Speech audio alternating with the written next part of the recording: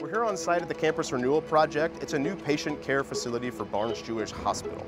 Over the next year, we're going to see this building coming out of the ground. Concrete will really be the major activity that we're going to see through the end of the year and finishing in first quarter of 2024. Behind that, we're going to see some of the skin activities as well as the fit out come up through this concrete frame as the building continues. One of the interesting things working on this project was there was a building here. So we had to dig a hole and get all of the old building out, but we went deeper.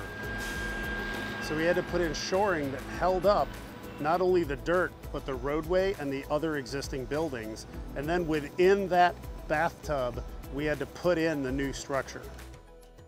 There are piers on this building that go all the way down to the bedrock, 60 or 80 feet below us.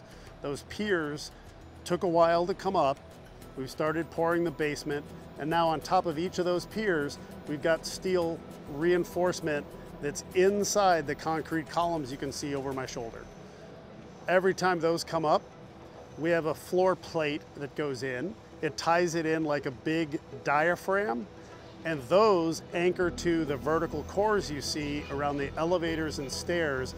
You can kind of think of those like your spine, and those tie together your rib cage and all the other stuff that moves around it. We'll repeat that process again and again and again all the way up the tower. You'll see it sort of takes this stair-step approach as we have two active decks working at any given time. So we have two crews that are kind of hopscotching their way up the building to maintain that progress all the way up to level 17. The structure for this building is reinforced cast-in-place concrete.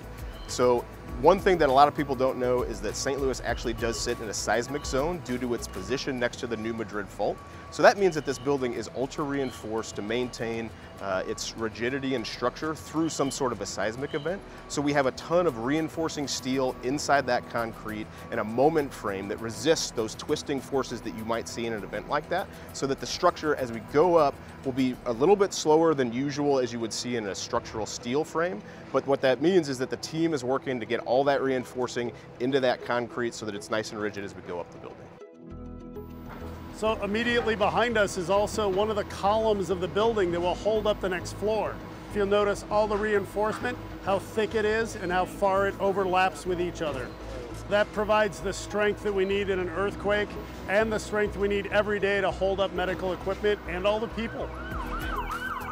One of the biggest challenges we have on the job, as you can tell, we're on one of the busiest corners in St. Louis. Kings Highway and Barnes-Jewish Plaza is just extraordinarily tight, and the area that we have to execute the work is very, very limited.